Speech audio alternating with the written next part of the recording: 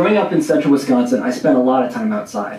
In the spring, I'd smell the heady fragrance of lilacs. In the summer, I loved the electric glow of fireflies as they would zip around on monkey nights. In the fall, the bogs were brimming with the bright red of cranberries. Even winter had its charms with a Christmassy bouquet emanating from pine trees. For me, nature's always been a source of wonder and inspiration. As I went on to graduate school in chemistry, I think you better understand the natural world in detail. All the things that I just mentioned, from the scent of lilacs and pines, to the bright red of cranberries and the glow of fireflies, have at least one thing in common. They're manufactured by enzymes. As I said, I grew up in Wisconsin, so of course I like cheese. And the Green Bay Packers. Well, let's talk about cheese for a minute. For at least the last 7,000 years, humans have extracted a mixture of enzymes from the stomachs of cows and sheep and goats and added it to milk. This causes the milk to curdle. It's part of the cheese-making process. The key enzyme in this mixture is called chymosin. I want to show you how that works. Right here I've got 2 tubes, and I'm going to add chymosin to one of these. Just a second here. Now my son Anthony, who is 8 years old, is very interested in helping me figure out a demo for the TED Talk. And so we were in the kitchen, we were slicing up pineapples, extracting enzymes from red potatoes, and doing all kinds of demos in the kitchen. And in the end, though, we thought the chymosin demo was pretty cool. And so what's happening here is the chymosin is swimming around in the milk, and it's binding to a protein there called casein. What it does then is it clips the casein. It's like a molecular scissors. It's that clipping action that causes the milk to curdle. So here we are in the kitchen working on this.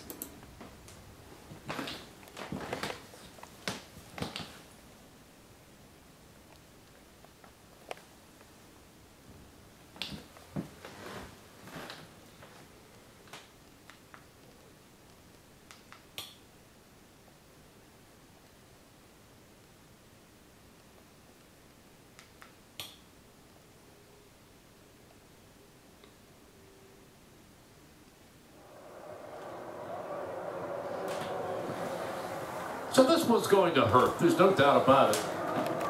Early in the game, Eagles trailed by 21, and then brought that down to 4, only to let it slip away again. Final score, the Minnesota Vikings 38, the Eagles 20. From Mike Quick, this is Farrell Reese saying so long from Minneapolis, Minnesota. Any rebroadcast, no, you're not going to want to rebroadcast this, as expressly prohibited about the advancement provision of the NFL. The rule changes, especially depending on what time the game is. If it's a late game, usually we close up right after the game. This is the early game. It gets a little somber in here. Defense couldn't stop water from running if they had a plastic bag.